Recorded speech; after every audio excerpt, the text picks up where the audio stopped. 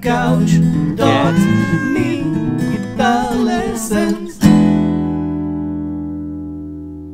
Hey there, Licknriffers, and welcome back to yet another awesome electric guitar soloing lesson here on Licknriff, in which we're going to continue to explore the super shapes, mixing the major and minor pentatonic shapes into superpositions, super shapes, super scales, if you will, that enable your solos to become much more sophisticated without them sounding like you're changing between keys all the time, between major and minor. Okay, it's a mixture. Okay, hence the word mixture, because you're actually mixing the scales. You're not just playing two different shapes. So we've already covered the first super shape.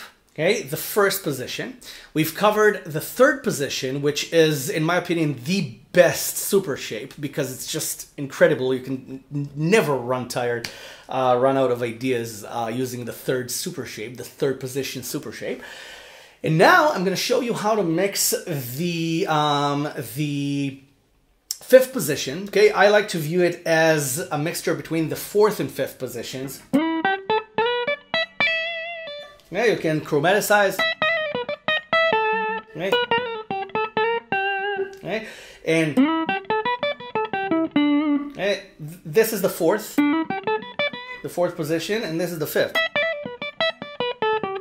By themselves, they're not very interesting, but when you combine them, you get really interesting, if predictable sounds. Okay, predictable because people have been playing them since the 1970s. So I'm going to teach you how to break that predictability. So in case you're not familiar with the shapes, okay, you have 7 and 9 on the third. Okay, you have 8 and 10 on the second. Okay, and you have 7 and 10 on the first. And the fifth position, okay, that was the fourth. The fifth position is 12 and 10 on strings 1 and 2, and 12 and 9 on the third. So I like to combine them by playing, okay, or sliding, and then 8, 10, slide to 12 on the second, and then I have 10 and 12 on the first. Now the 12 on the third, on the second string is also 7 on the first, so I'm not missing anything. Okay, you can slide back and then go back to the fourth position if you like. So this is a really versatile shape. Now you can bend. Okay, you can add chromaticism. You can add 11 on the first and second strings. Okay, the blue note is the 11 on the second string. Okay. And you can add chromaticism between 10 and 12 as well on the first.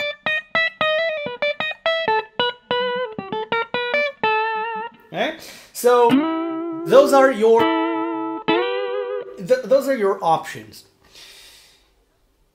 The major scale here, the E major scale, is just the first basic pentatonic shape on 9. Okay, that's okay. So in order to not make it sound like the scale itself, okay, if you just play the scale,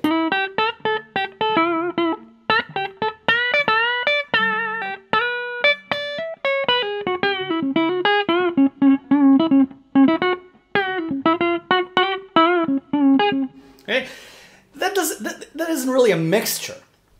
What I'm talking about by mixing is playing something like this.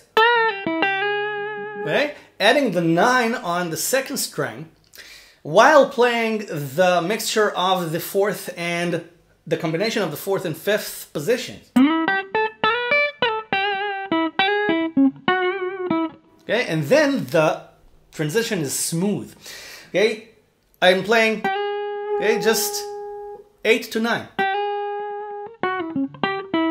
Okay, and on the third string, okay, you have the pentatonic shape, right? You have, okay, if it's on 9, you have 11 and 9. Okay, but because you have the minor pentatonic scale as well, you can play 12 too. Okay, so you can play 9 and 11 on one string and 12 and 9 on the other. Okay, you can play 9 and 11 on the third and 12 and 11 and 12 and 9 on the fourth. Okay, and it's a mixture.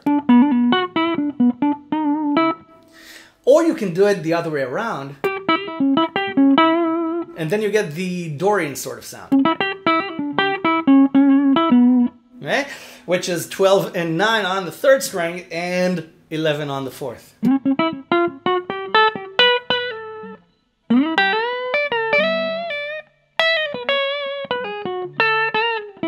And you can go crazy. You can add 9s on the first string as well, but okay, but you'd better do it in a subtle way, okay? Not a crazy way like I tried to do in the previous example. That was a bad example. Okay? You can slide 8 to 9 as well on the first.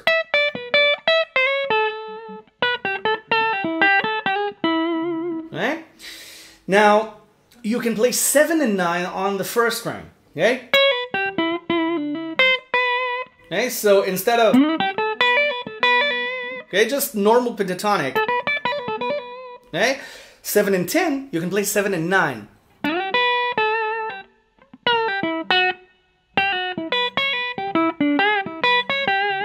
Okay, and then you have a tritone there, which is inside A7. Okay, so you have a kind of an arpeggio.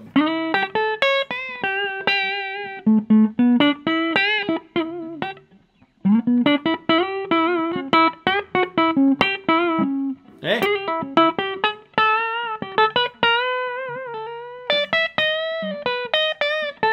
Okay, you can bend the chromaticism. You can bend 11 into 12. So this is what I mean by mixture.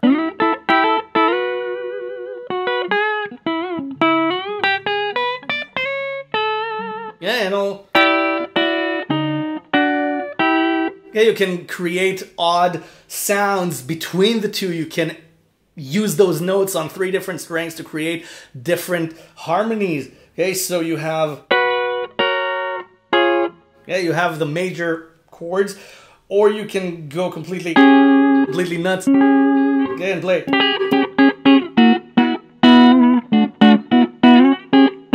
Okay, it works inside a solo. It works inside soloing frameworks sometimes. So.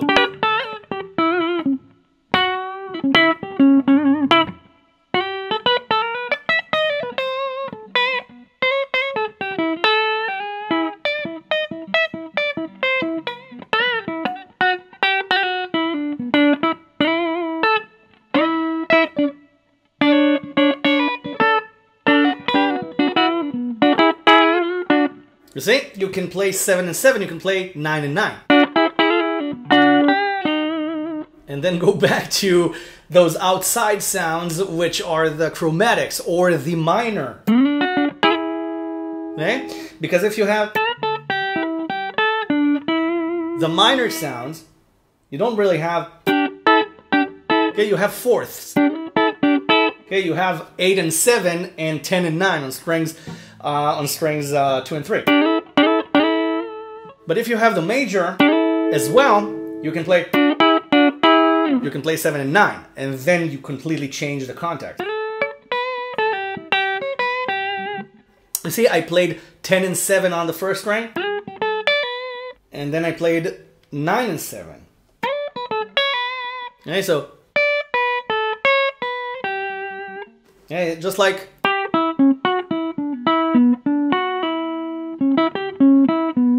you see, okay, moving between the two shapes smoothly, just changing one note at a time. Okay, on one string. Okay, not changing the entire shape, just adding one of the notes. Okay. Okay, playing 9 and 11 on the fourth and third, and then 10 and 8 on the second. Okay.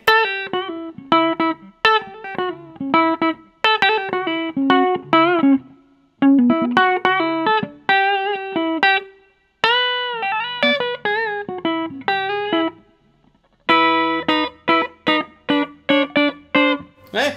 So on, so forth. You get what I mean now by mixing the scales. It's not playing one shape and then the other shape. Okay, so we'll continue to explore this farther. In the meantime, you subscribe to the channel and I'll see you in the next lesson. Bye for now. Enjoy.